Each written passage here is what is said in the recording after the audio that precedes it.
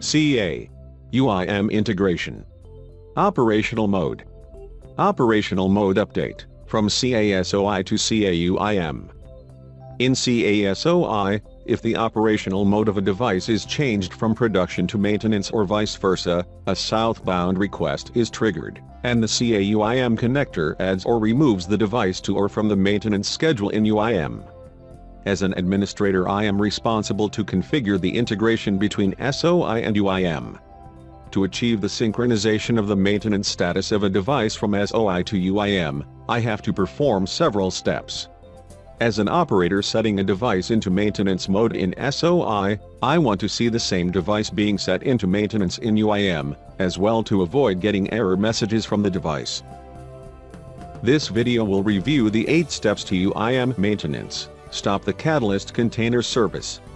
Modify the nimsoft connector.conf file. Restart the Catalyst container service. Enable inbound to connector operations. Restart the CASOI application server. Set the schedule and device permissions for the user in the CAUIM access control list or ACL. Verify the connector status is online. And, lastly, observe the selected system appears in schedule. Next, watch a short video demonstration of the operational mode update steps. Step 1. Stop the Catalyst container service. Select the CA Catalyst container service and stop it. Click Stop. Prior to performing any of the following modifications, verify that the service is stopped.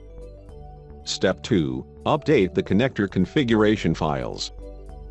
Browse to the location where the configuration files for the UIM connector are located. Follow the default location listed below.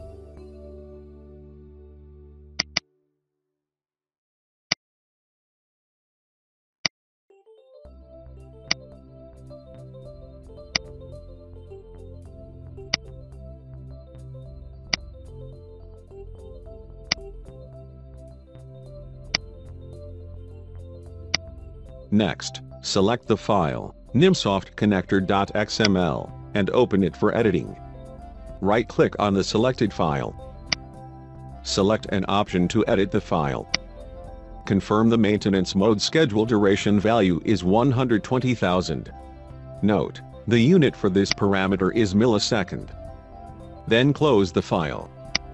Select the file nimsoftconnector.conf file and open it for editing.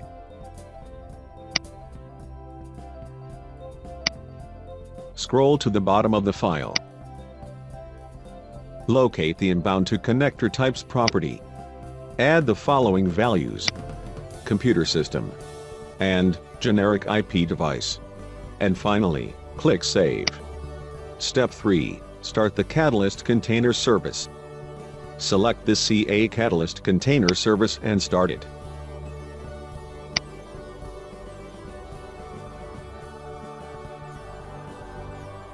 Step 4. Activate southbound synchronization.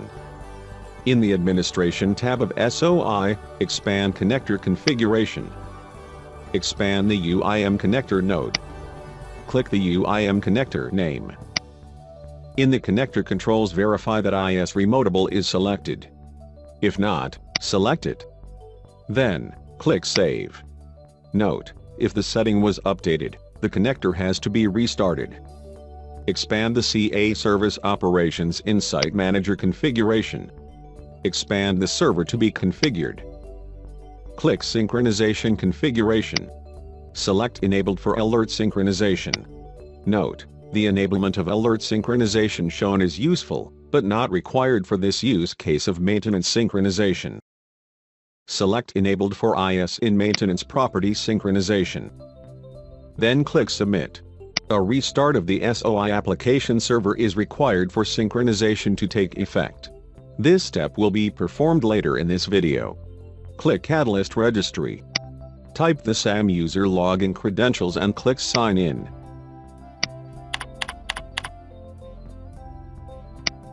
Click Browse and go down in the tree to Topology, Physical, Node 0, SOR, Sync Filters.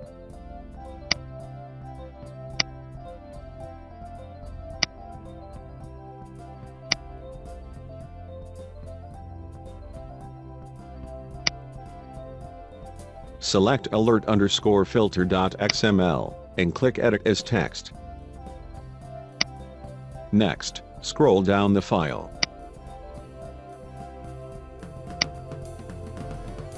And locate the area, Action Default Behavior equals drop. Press the Enter key, then add a line and enter the following.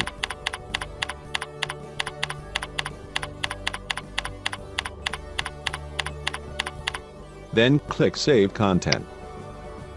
Step 5. Restart the SOI application server. Select the CA/SAM application server service, and restart it.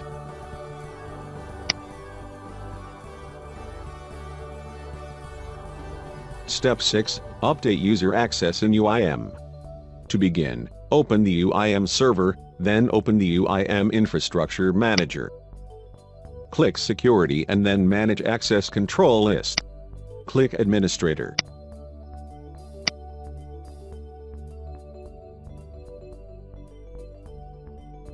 Then click the Name column to sort the entries in alphabetical order. Confirm that Edit Maintenance Mode Devices and Edit Maintenance Mode Schedules are selected. Then click Operator. Confirm that Edit Maintenance Mode Devices and Edit Maintenance Mode Schedules are selected again. If the checkboxes are not selected, select them.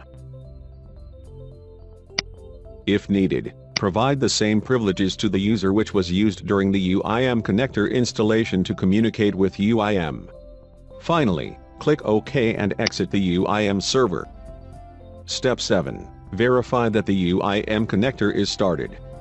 In the Administration tab of SOI, expand Connector Configuration. Expand the UIM connector node. Click the UIM connector name. Then, confirm the connector status is online. Now, if you set the maintenance mode for a CI and CASOI, the CI is added in the schedule in UIM. Steps 1 through 7 were performed by an administrator. Step 8, set a CI into maintenance, is to be performed by an operator. In the UIM server system, open UMP, and begin by expanding the groups. Click Operating Systems. Then click Maintenance. Expand the schedule if there is one. Observe that no system is assigned to the schedule, then open the SOI Operations console to complete the next steps. Browse to a device-level object in a service. We will set the mode of this computer system to maintenance. Shown here is a computer system. Select the device. Then right-click. Select Set to Maintenance. Observe that the mode is changed. This is indicated by showing an M in the information column, and the device is changing its shape. When you mouse over the device, the mode is now shown as maintenance. Next, in the UIM server system, open UMP and click Expand Groups. Click Operating Systems. Then click Maintenance. Expand the newly created schedule to observe that the device is now assigned to this schedule. Now, the status of CIs regarding maintenance are kept in sync between SOI and UIM, and by setting a device into maintenance in UIM, via SOI, the console is not flooded with unnecessary alarms. These steps allow administrators to configure the synchronization of maintenance status between SOI and UIM. Want to learn more? Visit us at www.ca.com/SOI, and subscribe to the CA UIM and SOI integration playlist. Thank you.